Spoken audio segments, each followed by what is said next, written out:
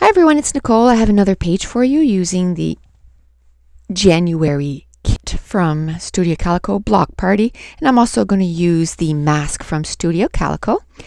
And I was going to leave a message for Michelle at MMac Kent to let her know that I got this inspiration from her. I had watched a video about 3 months ago and I really liked it, so I thought I got to use that someday. And then this month I was like, okay, what else can I do, to use up my scraps? And then I remembered this. I haven't gone to see it again, but I know she had used the template. And on Tuesday, I was just looking and she left me a comment on YouTube and subscribed to my channel. So, hi Michelle, and thanks for the sweet comment that you left on my YouTube channel. It was really sweet of you. So anyway, I just used my pencil and drew out all the template, and then I put a little number so that I remember where, what piece of paper fit where without having to think about it too much. And then I used my scissors and my trimmer to cut them all out. And then I'm going to replace my template on the page and put it back the way it was, originally supposed to be. So this one here, I had a little bit of trouble because I could not see the pencil mark whatsoever. So I had to retrace it and then cut it out. But that was the only one that I had a bit of trouble with. So actually, while I'm narrating, doing the voiceover, I actually have another page totally completed. All I have to do is the voiceover, and I also have a scrapbook haul that I'm going to upload.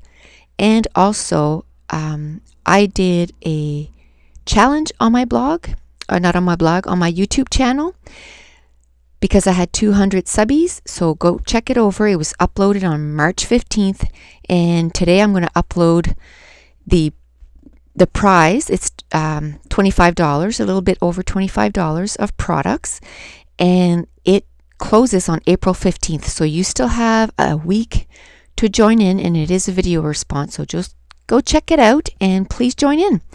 So at this point, I place the template back on my page, and then I use temporary adhesive and re-glue it back on.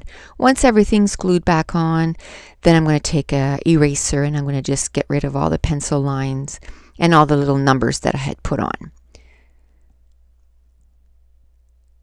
And then at this point, I kind of look at it and say, it's kind of blending into the page quite a bit. I guess I could have used ink and inked it up, but what I decided to do is use my pen. It's a close to my heart journaling pen, and I just outline all around it, and it's not on the paper, like on each little sheet of paper. It's actually on the background. And at first I go every second one thinking, for kind of a different look, but in the end I decide to do every single one because I didn't find it was popping off the page quite enough. And once in a while I found some pieces were kind of lifting up, so I had to use my temporary adhesive and glue it down so that when I tried to trace around it, it wouldn't, move all over the place.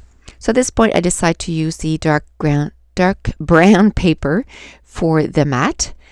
And I still don't know what picture I'm going to use, so I just kind of start going through my stuff and deciding on the chipboard stars and a few other little things. And then my battery dies, so then I have to wait a couple of hours for the battery to charge up again. At this point, I decide on the photo. And I had done a page not too long ago of my daughter's hand and her son's foot and hand, but I actually had shrunk down the picture and made it fit on 4x6. So this one here, I want it to be the title page for his baby book. So I actually blew it up, and then I made it 4x6. And at this point, I don't want the star to be see-through, so I used some washi tape that we got in a few months ago from one of our kits, and it's actually white with yellow, and it matches that yellow and white polka dot perfectly. And I didn't want to take away from the sun ray at all. So what I did was I'm just doing 3 small cluster right around the photo. And I don't, go beyond that ray except for the title.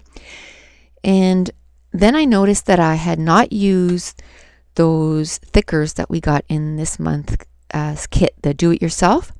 So I'm going to spray them with the first kit Studio Calico Mist.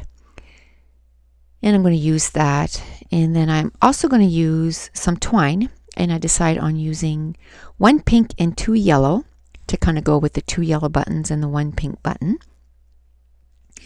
And now I'm going to shade in the hearts, not the hearts, the stars, sorry. And I'm going to do 2 yellow and 1 pink. And at first I used the chicken feed from Jenny Bolin, and I didn't find it was dark enough. So then I used the butter bar from Hero Arts. And then I start gluing everything down, and I used one of those tabs that we got a few months ago from Prima, and I always cut them in half so that I get double the use of them. And I had also found some little yellow tickets that kind of matched. And at this point I'm starting to use the American Craft dot adhesive, and I really like it for the twine. I think that's going to be my go-to adhesive for my twine now. And at this point I want to sew in my buttons. And at first I don't put the glue dots like I normally do, and the button goes flying. So I go get my glue dots, and then I'm going to sew down the buttons. And usually when I sew down buttons, I'll put some washi tape in behind. And I don't always sew my buttons down. Like after I was done this page, I kind of ran out of floss and I couldn't be bothered, have refilled it. So the next page, I don't sew down my buttons. So it's whatever I feel like at the time. So at this point, my page is upside down, so I'm going to turn it around, and I'm going to work on the title again. And I decide on this brad that we got a few months ago, and it's the and sign. And at first I think I'm going to use these October afternoon letters, and they were too small, so I don't go with that. And I decide to use the same exact font, and then I'm going to use the Sunshine Mr. Huey Mist, and I'm going to do the same thing. I'm going to use a paper towel and soak up a lot of the mist so it's not as deep or condensed. And then I'm just going to clean up my mat. And I'm going to put my title right in the center here. I'm going to fuss with my title a little bit to try to center it a bit. And then I'm going to put his name underneath. And once I'm ready, I'm going to glue everything down. And then I'm going to put the brad in the middle. I'm going to cover up my photo. I'm going to mist it with 3 inks. The First Kiss, the Sunshine, and then I use one of my Glimmer Glaze. And the page is done. And look out, I have about, like I said, 3 or 4 videos that I'm going to upload within the next couple of days. And remember the challenge and upload your video response for a chance to win $25 in products. And I am going to upload that video tonight so that you can see the gift that I'm going to give out. So thanks for watching. Bye.